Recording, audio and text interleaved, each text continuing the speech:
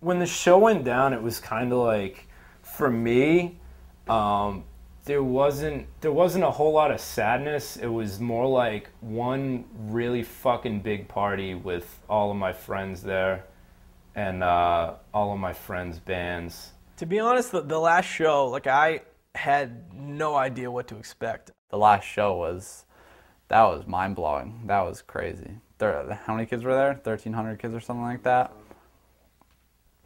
Yeah, I don't know. That's just weird. The last show was basically more than I had ever expected to see out of this band, ever. When it came to our set, like, I was just so nervous, and then, you know, I, like, got up on stage, just stretched out, and then we kicked into the first song, and, like, the place just, like, blew up. It was the best reaction we've ever gotten, probably.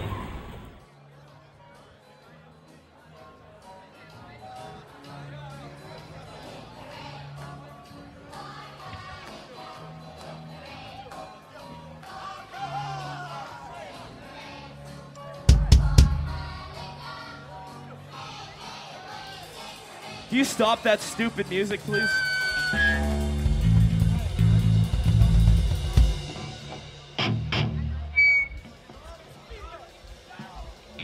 Everybody move up, move up, move up, move up, move up. Don't start moshing yet. No, no, no, move up, move up, move up. Stage time! One change of man! Kill you! No time for me! We're losing your dick! Nothing to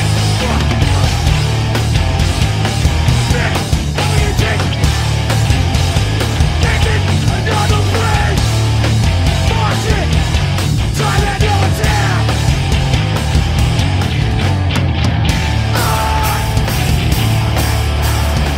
I feel it down! We'll give you credit! No thanks to you! You! We'll kill! Get around the head! Nothing! Coming to take it back! Take it to another place where try that your town!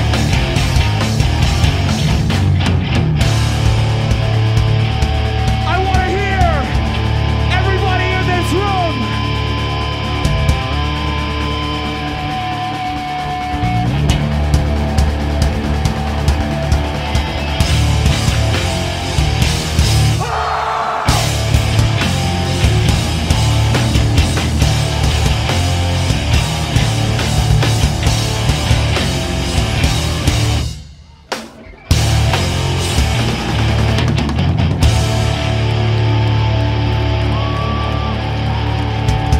Yo!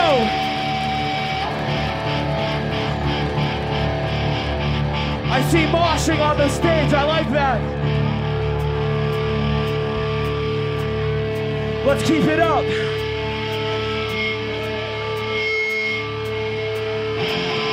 Guns up, crew!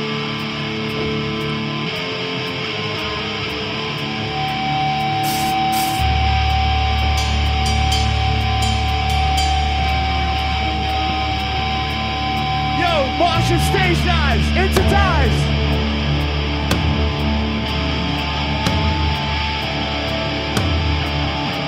If you know it, help me out. Break it. Break.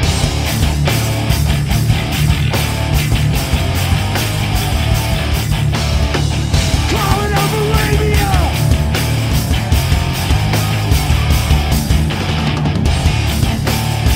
Boston hardcore! You're the least of my worries!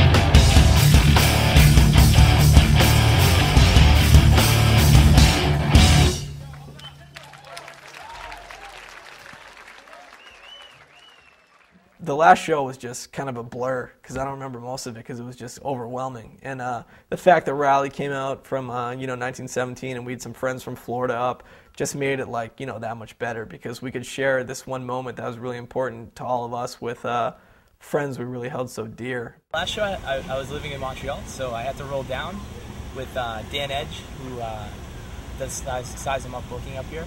My girlfriend Esther and her little brother, and we got down to the show, and I couldn't believe how many kids were there. It's insane. And the cars were like parked all the way up the street. The parking lot was filled. The line was around the building, and it made me super nervous. Yeah, my parents were there. My little sister was there. She'd never seen us before. She had told me that she went to see Brand New like the week before, so I told her to come check out Guns Up because it was our last show. And she said something to my parents like she only saw 3 people walk away with bloody faces, and she thought that was good. I don't know why she would think that was. What an odd thing for a 14-year-old girl to say. And it was an amazing time. I don't think anyone expected it to be as amazing as it was. I mean, 1,300 people showed up. It was kind of in danger of not even happening. The venue came together like 2 days before the show, and the whole time was an incredible experience. When I was driving the last show and it started snowing, I started freaking out. I was like, oh, nobody's going to come.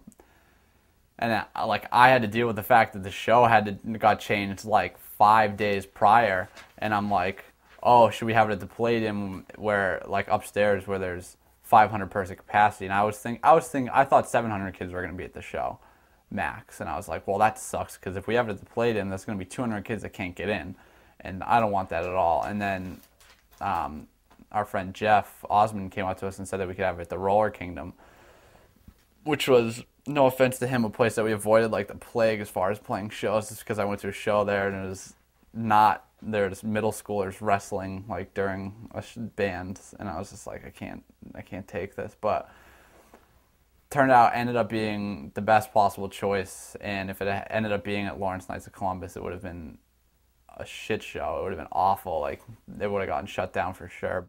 I drove down in a snowstorm, mind you, and it took me so long to get there. And I end up there, and there is a line of people from the front door almost around the building. About an hour and a half into being there, almost 1,000 people are already there. And, that just, the whole show, my mouth was just kind of wide open, and I kind of sounded like an idiot to everybody I talked to because, I couldn't deal with the fact that this many people were there to see something that I was, a part of. And I just couldn't be more thankful. Because it wasn't Boston. It wasn't Worcester. It wasn't like anywhere else. It was just some random town in the middle of nowhere in a roller rink. And all these people came out and showed their support. We filled a roller rink. And that, to me, is like, that's like the best thing I've ever had happen to me my entire life. Yo, thank you so much. I cannot tell you what a feeling it is to have all these dudes up on stage tonight saying things about a band that we started. Such fucking nice things that, like, I don't get, man. I've just been doing this for a long fucking time. And it's really weird because it's like I dropped out of school and, like, I did a lot of shit to make this band happen. So this means everything to me. So thank you so much for coming out to this.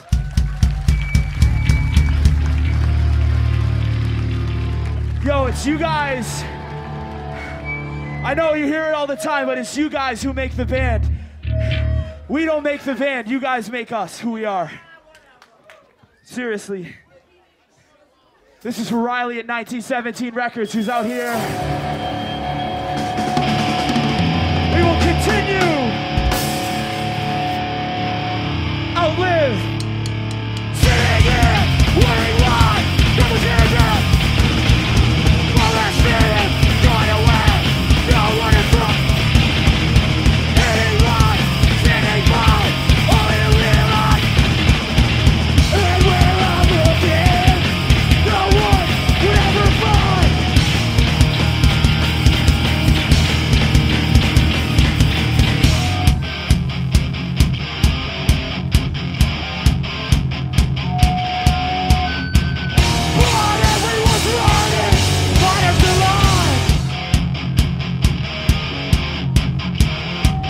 Hit this! You live in yourself, think I'm losing my mind. I'm losing control. Nothing's the time, trying to live. I don't need the time, I don't have no. Sing it!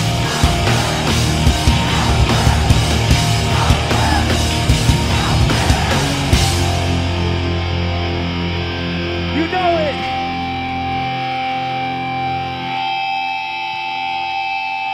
This song is about no one in this room. Like Sean said, it's about the people who try and hold you down. Fool it!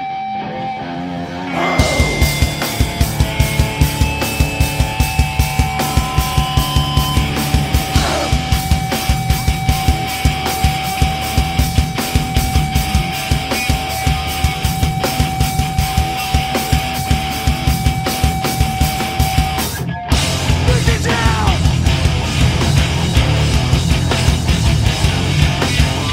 Burn out! Always for you! All back to me! Waiting on the road! Do you think about it's all again?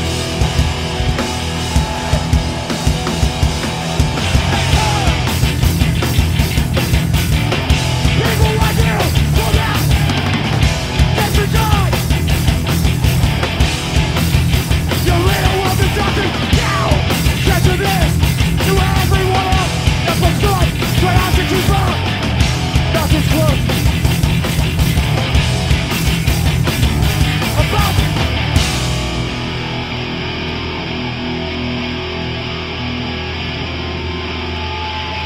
open this up!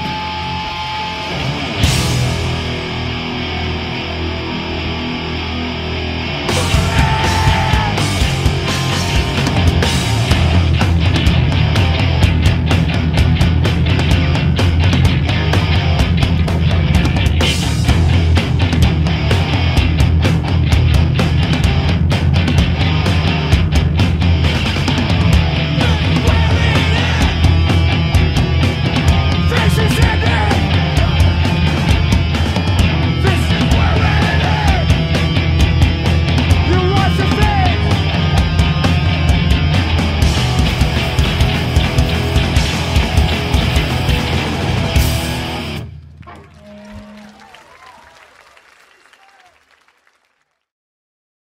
You know, bands like the Suicide File and stuff like that were just getting started, and we were playing a lot of shows with them. But I mean, at the same time, it was just really slow beginning.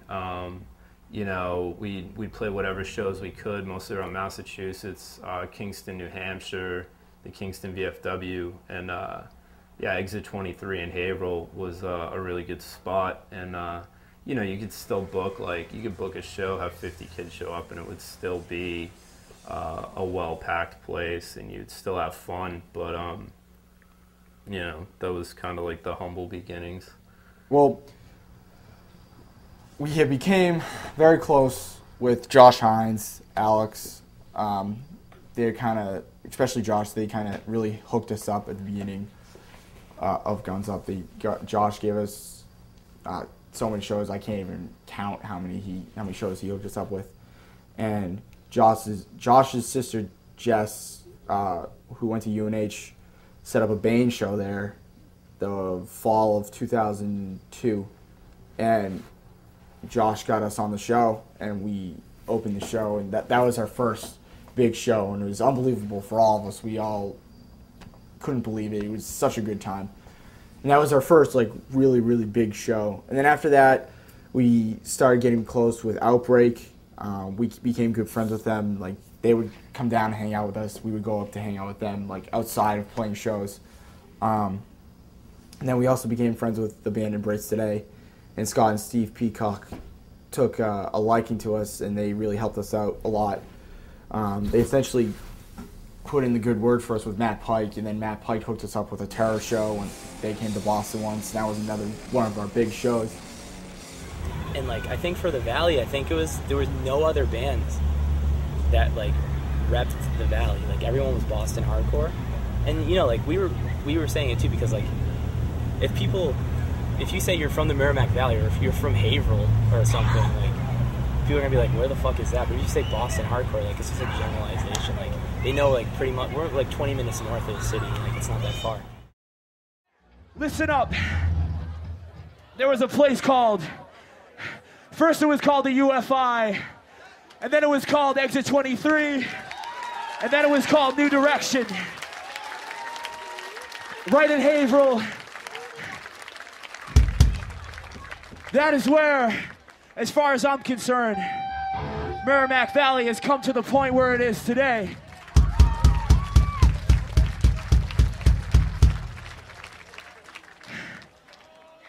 Yo, this is for the entire Merrimack Valley and New Hampshire hardcore scene. New Hampshire straight edge. I just can't tell you what you guys mean to me, so. Wave your wand and test my will.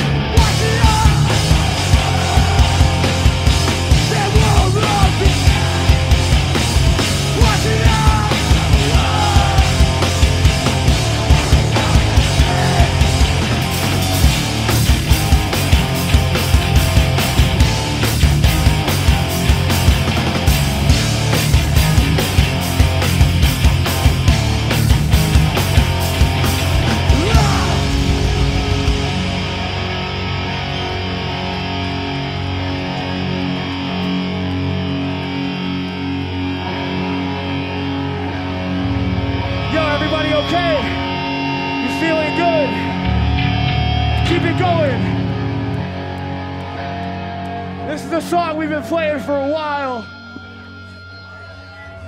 This is the last time we're gonna play it.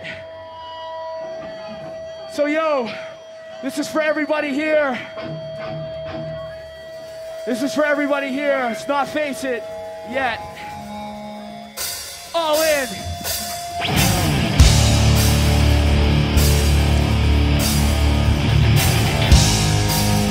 Jimmy Vitalo. This is for you.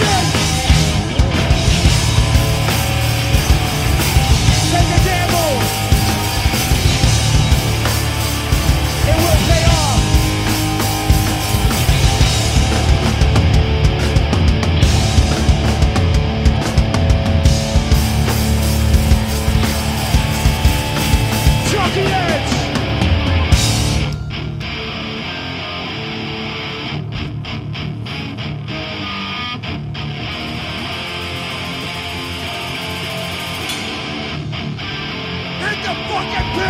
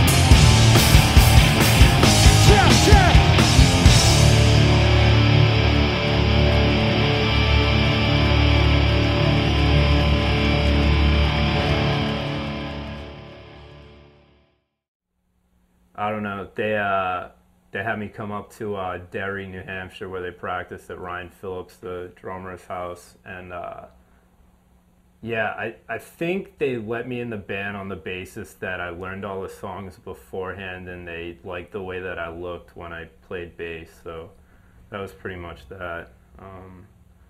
So that was my inception in the band.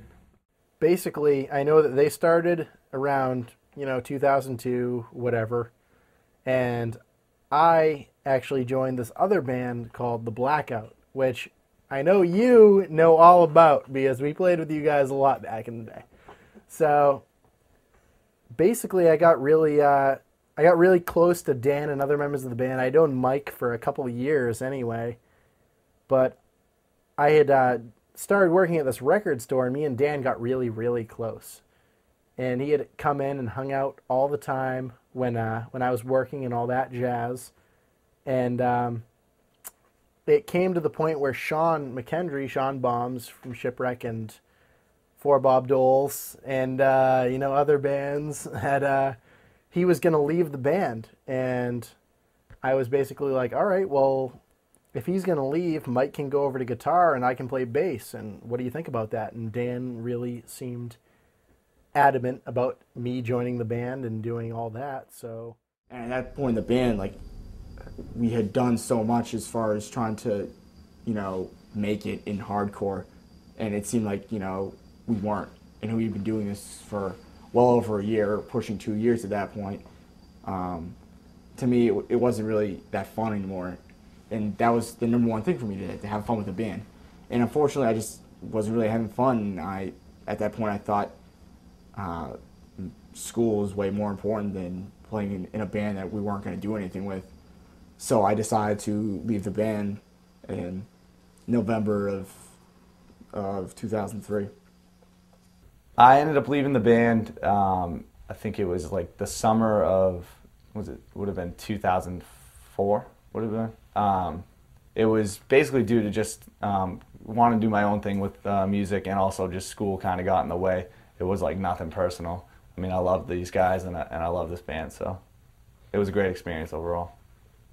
And then my acquaintance of mine, Richard Newcomb, joined the band when Sean McKendry left, and set up a show with them and my old band, and then just started hanging out with Dan and hanging out with everybody else and just going to the shows. And when Steve left, I ended up just joining the band, and it was all kind of a surreal situation, just because going from being like a kid that really was into the band to being a member of the band.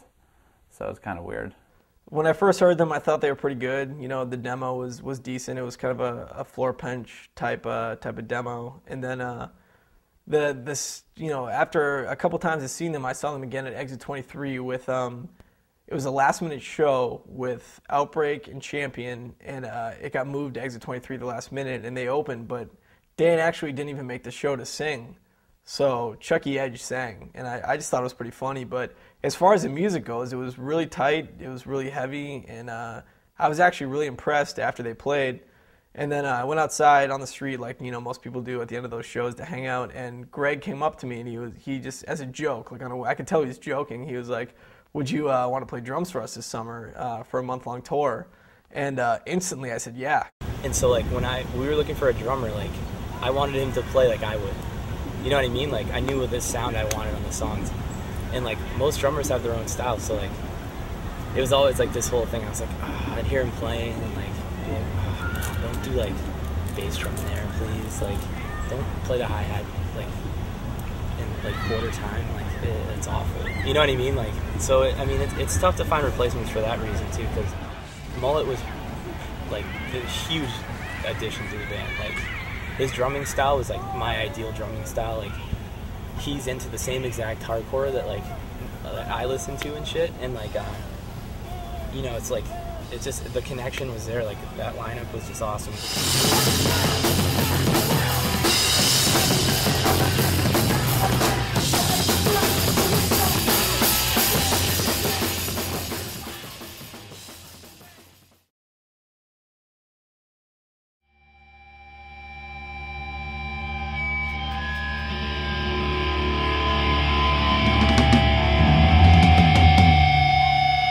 Vice Hill.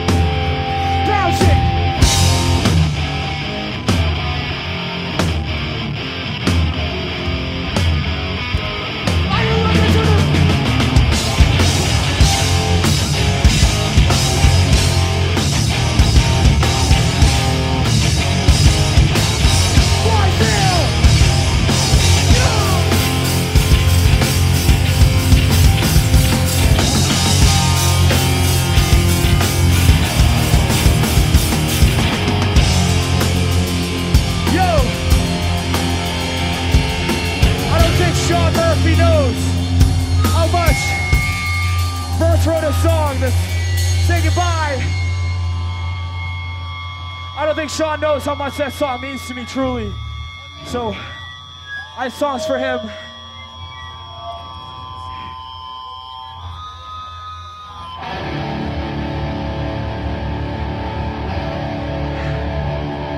Frozen.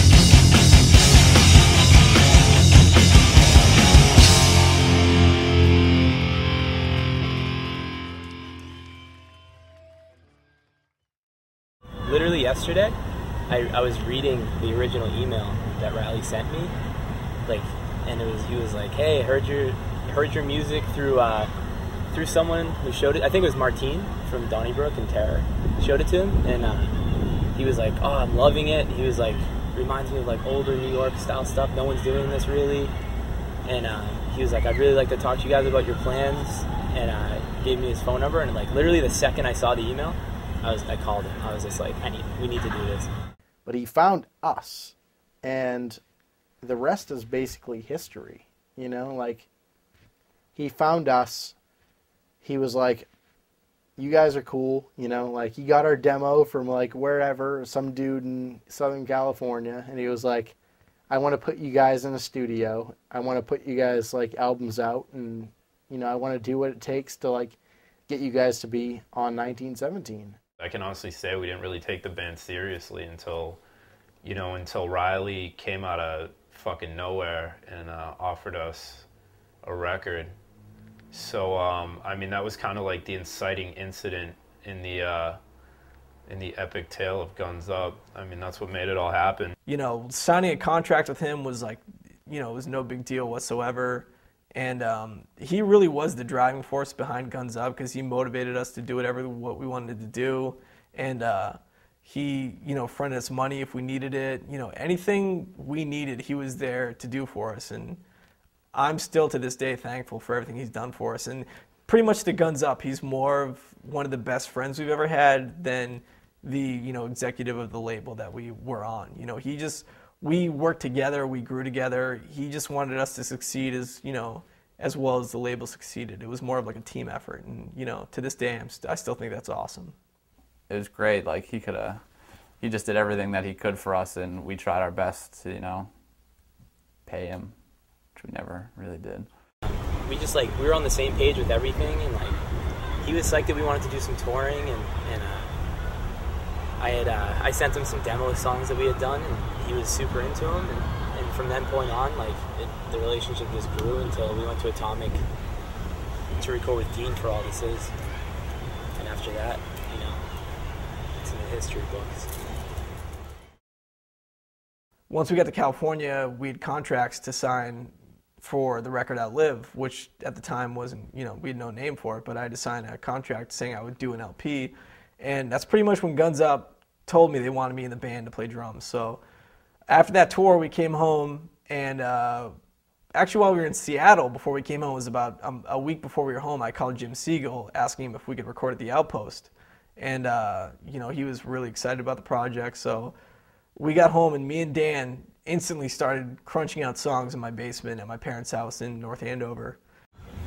Everyone was doing their own thing when we were writing Outlive. We had just come off tour, and we were taking a little break, so they were all in school and shit. So me and Mullet were pretty much the dudes who wrote like the whole record, like in his basement, for like 3 months. We just like cracked, like it was so stressful. We like hated each other for like 3 months straight.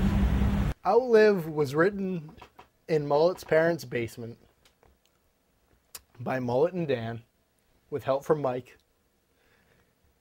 And me and Greg had, you know, like certain things that we added to Outlive, you know. Outlive was a project that we had about 7 months to do, and when it came down to it, we did it in about a month, maybe. And pretty much with everyone else's work schedules and whatever they had going on in their lives, it was me and Dan writing the whole record. He had the core riffs. We'd meet in my basement maybe 2 times a week, and we'd slowly alter, change each riff. You know, I'm not much of a guitar player, but I think I have a good ear for writing music, so you know, certain things I didn't agree with, I'd hum out what I thought should be done, and then we'd change them, alter them. I'd have drum ideas, you know, and throughout that maybe 2.5 month process, we wrote the whole record of Outlive in my basement, pretty much just me and him. And then towards like when the date came closer and closer, like we showed it to all the songs to the rest of the dudes. They would pick which ones they liked. You know what I mean? Get out of here. And we had like a lot of songs written, to be honest. We probably had like almost 20 songs for Outlive. And so we picked the 12, the 12 completely instrumental. And then, you know, we pieced them together, picked parts out. Greg wrote a few parts, Mike wrote a few parts for it. Then the band came together, put it, you know, and put everything together, like took out stuff we didn't like, you know, just reworked everything. I mean, everybody had their own personal contribution to some, like I wrote some stuff, Mike wrote some stuff, Mullet, you know, did some things, and then we stole a lot of stuff from other people. No, don't say that. We borrowed some things from some other people, and you know, we had some collaborations with some friends that helped us out. And you know, I'm not ashamed of anything that we did on the record. It's like as far as collaborations with other people, or you know, paying homage, I guess you could say, to other bands. I think that I overall I like the record. I thought it was good. Before one of their last shows, Dan said that Face It would be played. And Greg approached me a few weeks before the show and asked, you know, do you want to play Face It? I'm like, well, of course, you know, it's one of my favorite songs. I'd love to. I get up on stage. It was a great time. I love playing that song. I think it's one of their best songs they wrote. And Dan recognized me as one of the original members, he said on the mic, and I thought that made me feel good. But it was a blast playing that song on stage for one last time. My reasoning for sitting out the Face It finale, I guess, at the last show was simply because I didn't remember how to play it. It had been way too long at that point. Wasn't going to lie. Wasn't going to try to look like an idiot in front of all those people, but here I am probably looking like an idiot in front of all these people again. So.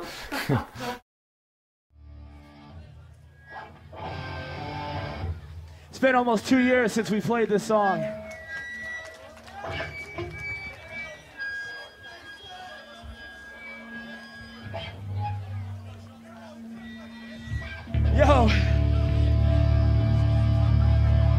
Yo, Sean McKendry from Shipwreck, our original guitar player. And this is Ben from a band called Death Before Dishonor.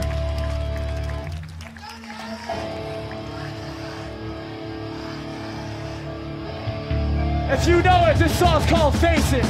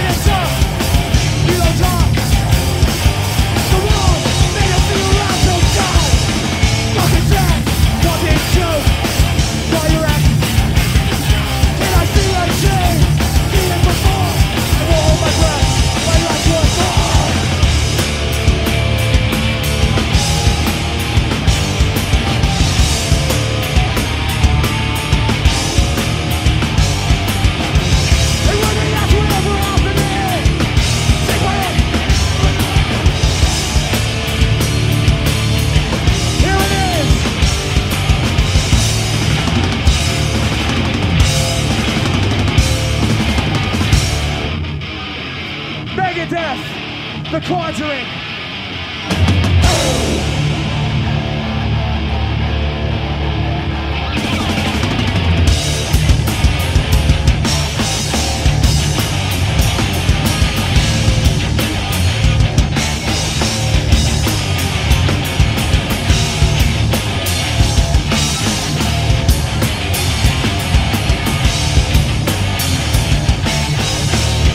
Say it!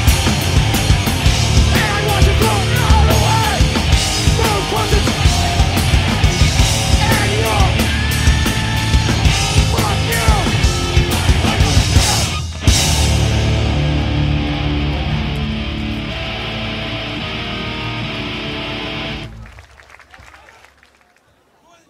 Yo, so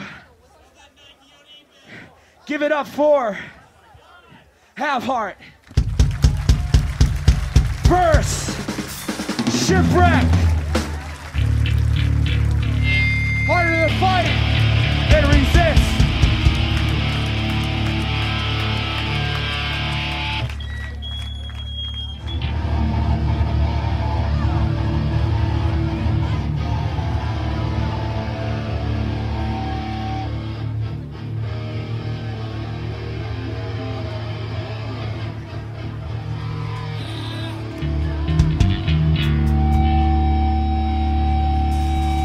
Please help me out.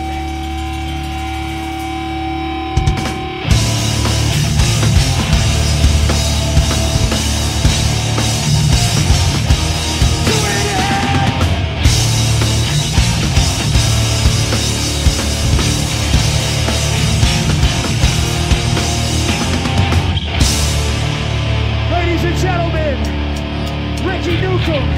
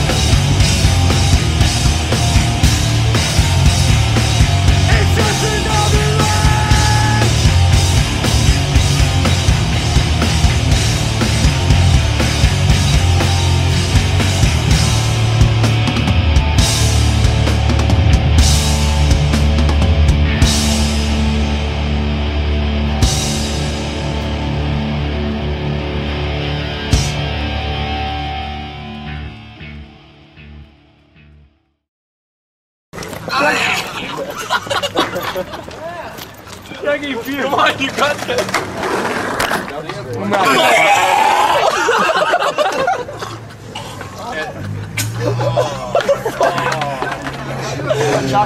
Anything to say to the camera? Welcome to the Guns Up Verse Have Heart Tour. Chuck the roadie. We did not land a trick.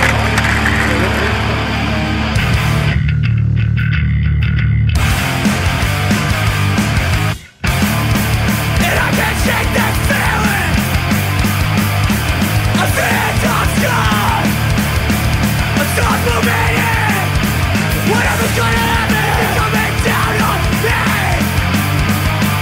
I see the one inside move out of his reach.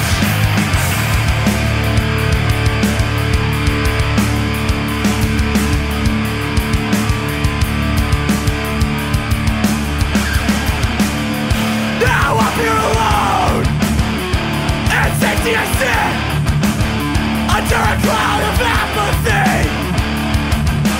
Suck it up and deal with it. We're fighting short on time. Not me. I'm not pushing anything. Got all the time in the world. Just sit back. Wait and see. See just all that's it. This is who I am. A strike set forever. Thrown at me. The one thing you don't see in my eyes. Nothing's ever out of reach.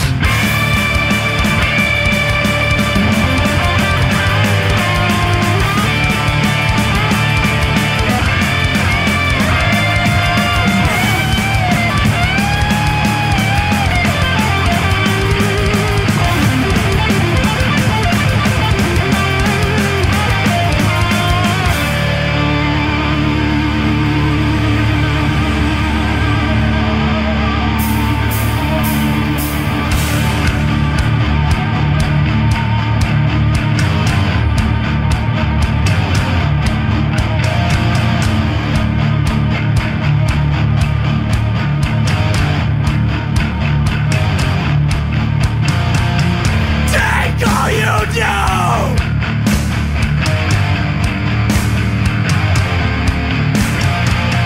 Turn it around. Throw it out.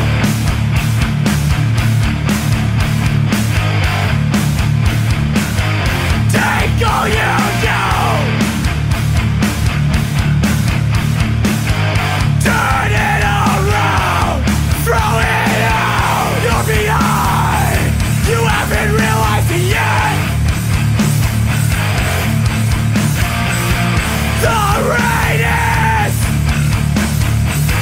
creeping up on you. No shelter.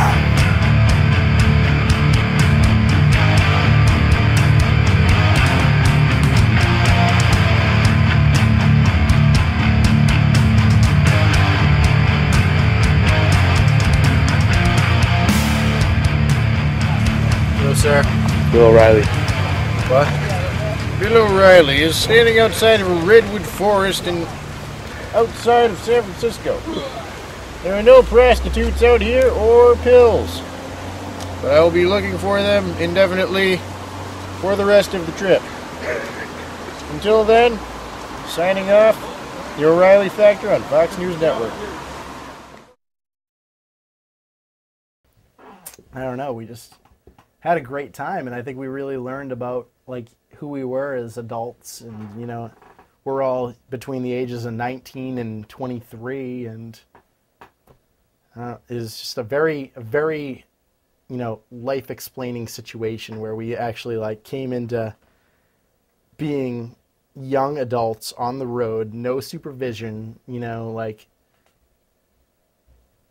is just probably the best stuff that I could even dream of having in my life. It's just like I learned more about myself on that particular tour than ever.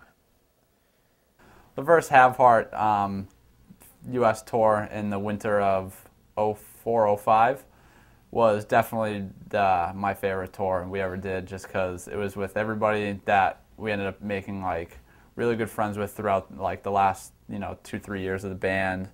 Like, we got the name for Outlive from that tour because we were like driving through this blizzard. Like, I don't even know where we were. Like, right outside. Like, we had just went through like the Grapevine in like Northern California and shit. We had to cancel our Oregon and Seattle shows and drive back across the country 3 days straight. It came like almost overnight as far as like, we did our first East Coast tour.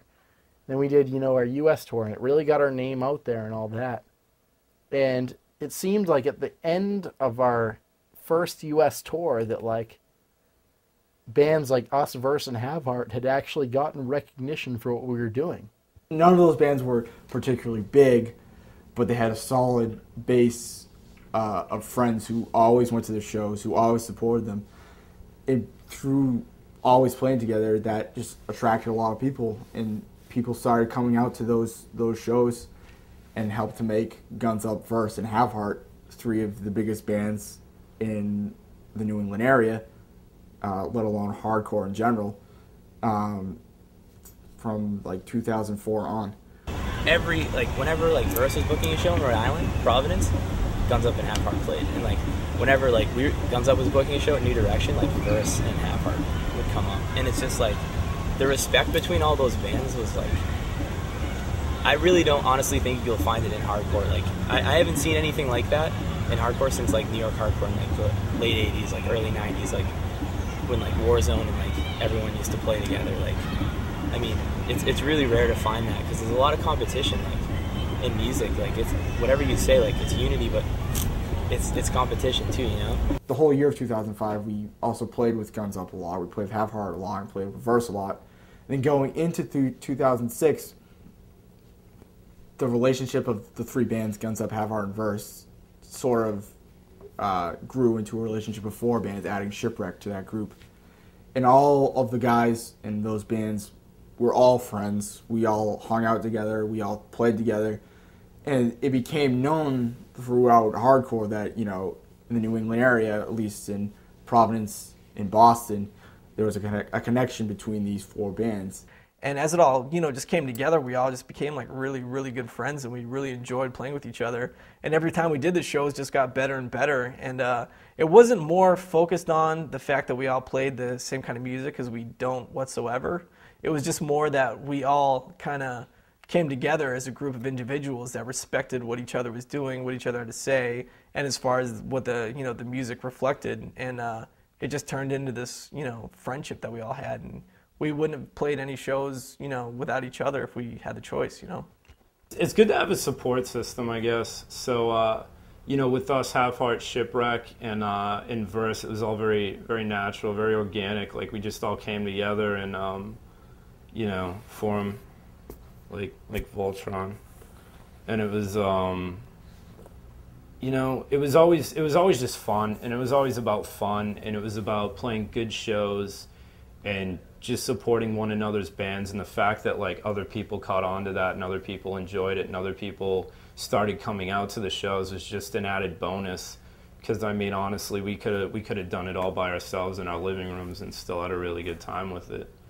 We would help each other out and like go on tours together, play shows together, just, you know, fill in for each other. And it was just like, I don't know. That was just really cool. Like I feel bad for bands that are out there trying to do everything on their own, because it's just like that would just be really hard. Like not having the backbone of other bands being there to like help you out. You know what I mean? And just like get you shows and do stuff like that. I don't know.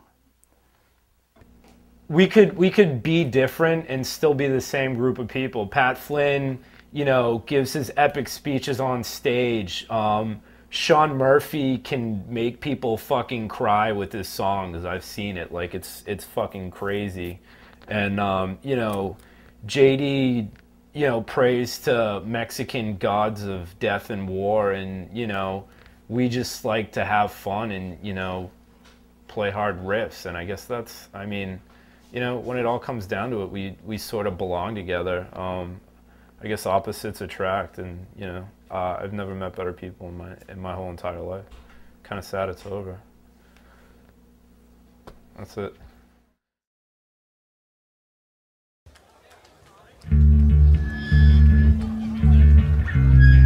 Yeah, I don't even know what to say. I don't say good things. I have nothing good to say. We play with Verse, and Sean has the most amazing shit to say, and then I get up on stage and I look like an asshole. So I apologize to anyone who thinks I look like a jerk. I want to send this out to just some dudes. Like, I want to send it out to Pete and Brian Murphy, all our friends that came out from Boston.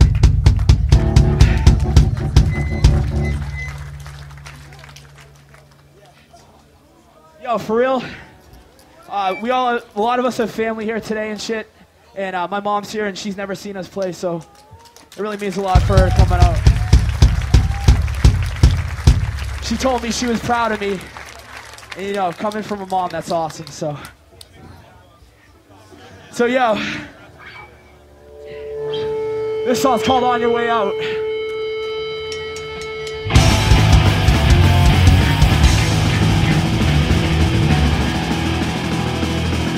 I love you, yeah, yeah.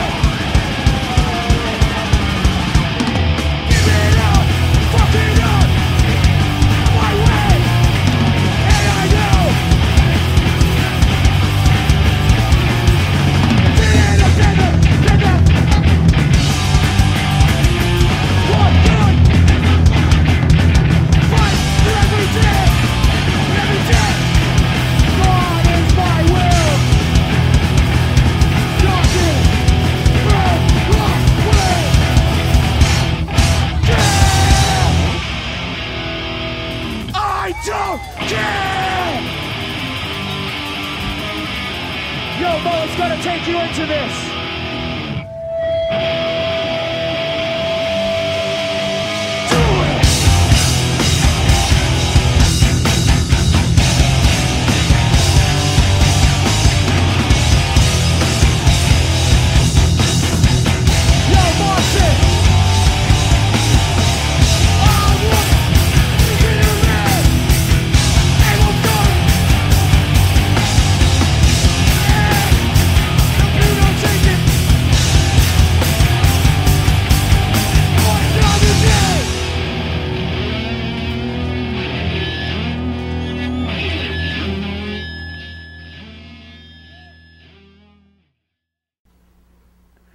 The band broke up because we were sick of being fucking broke, and it was not going to be a full-time commitment, and it wasn't something that we wanted to do full-time.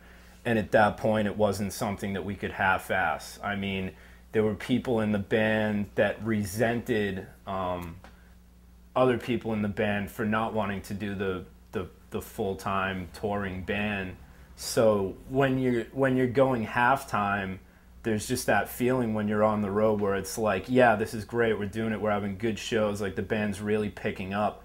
It could be so much better though if you guys would just like, you know, haul ass and make it happen. And you know, as much as we all love hardcore and we all love being in a band, it's you know, it sucks. It really fucking sucks going home when all your bills are racked up and you know you are so in debt to so many people. And I totally salute anyone that can do that for any extended period of time, but you know, I mean, some of us, we did not have the will.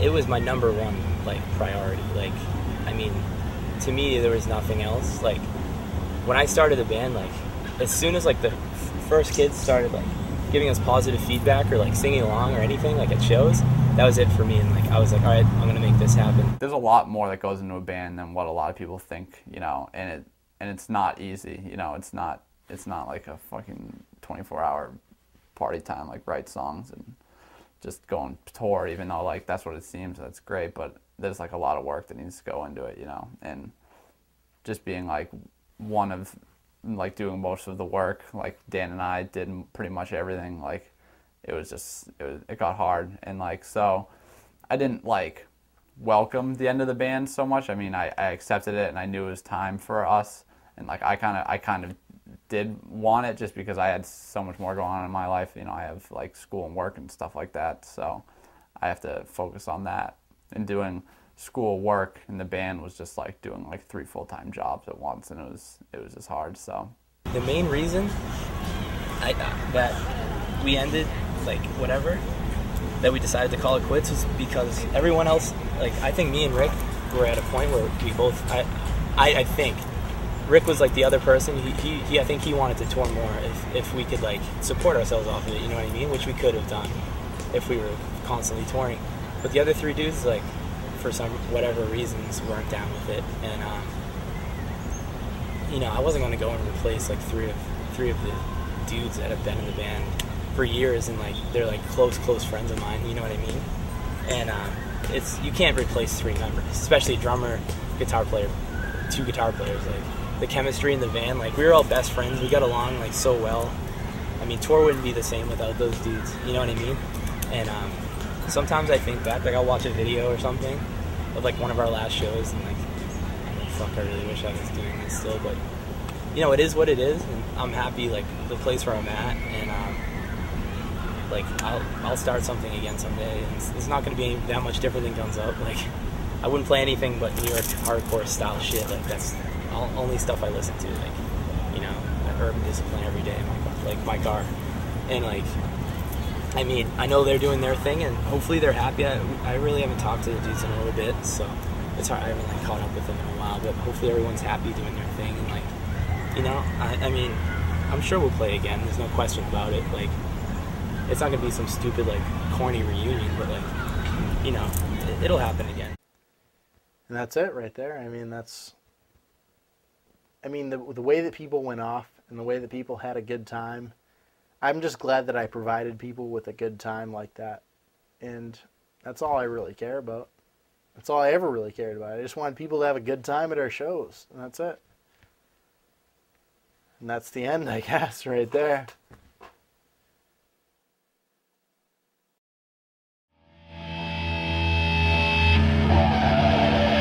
Yo, these 4 dudes, we've been in a band together for the last 2 years of our lives.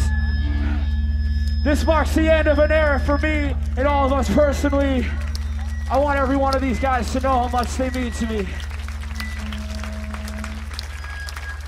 This is the last song we're ever gonna play.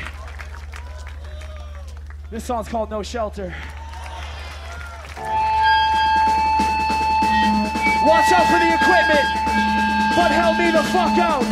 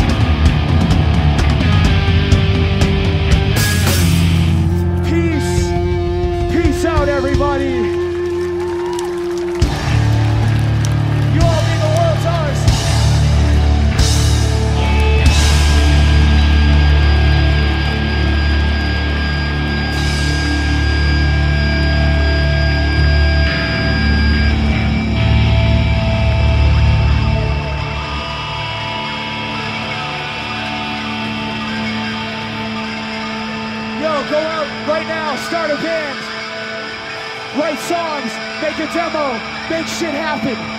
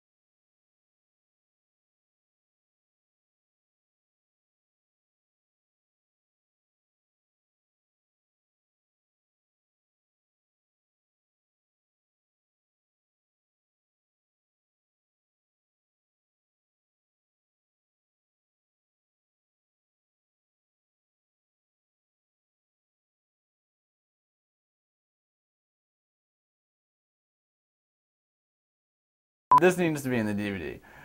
Don't put that in there. All right, don't put this on here. I wish I wasn't on Percocet right now. That's not going on the DVD. That's not going on the DVD. Couldn't get our, I mean, I shouldn't talk shit on the band, but we just could not get our shit together. Everybody was naked. I should don't put that on there. We're not on tape. Put it on tape. Not on tape. It shouldn't be on tape. I can't say.